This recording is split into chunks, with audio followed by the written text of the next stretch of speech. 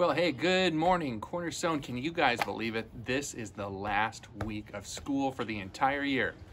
It may not be how we imagined it all ending. I definitely miss all of the fun activities that we get to do at the end of the year. But you know what? God did it. He helped us. He helped you. He helped your mom and dad. He helped grandma and grandpa. He helped your whole family. And he's going to get us through this. So I'm excited. We've got 4 more days of devotionals here. Today's is called A Blank Page. In the beginning, God created the sky and the earth was empty and had no form. Then God said, "Let there be light." Every picture and story starts with a blank page. Nothing is on it, and it's yours to do anything with it.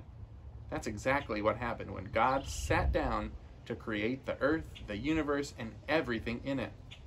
He started with a blank page. Well, actually, there wasn't even a page, just darkness and nothing.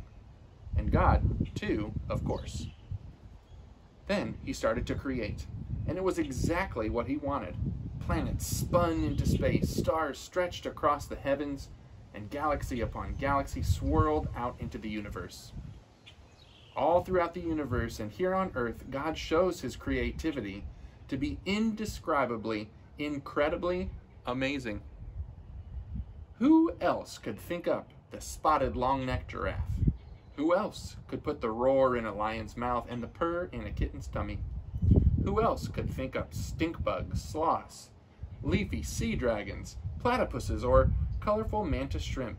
Seriously, you need to check these guys out. They're cool. God is infinitely creative, and that means his creativity has no end. And God shows his creativity in you. You began as a blank page in his book, and he began writing your story even before you were born. It's going to be a great one. Don't believe it? Just check out some of the amazing stories he's already written for some ordinary people just like you. David knocking down Goliath, Daniel napping with lions, Esther saving her people. God's got an amazing story in the works for you. Just wait and see. Let's read the Be Amazed.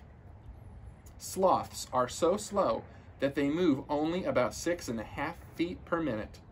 Even their tummies are slow, taking an average of 16 days to digest the twigs, fruits, leaves, bugs, and lizards that they eat.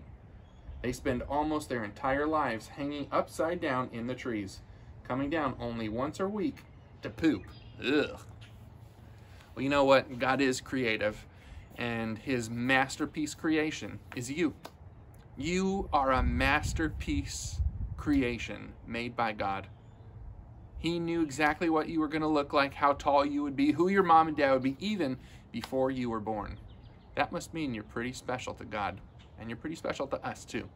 So let's go ahead and pray. Lord Jesus, thank you for this last week of school this year. Thank you that we can have this time to remember that you are infinitely creative and you've made us special. Thank you so very much, God, for making us. I pray a blessing on each one of the students here this morning.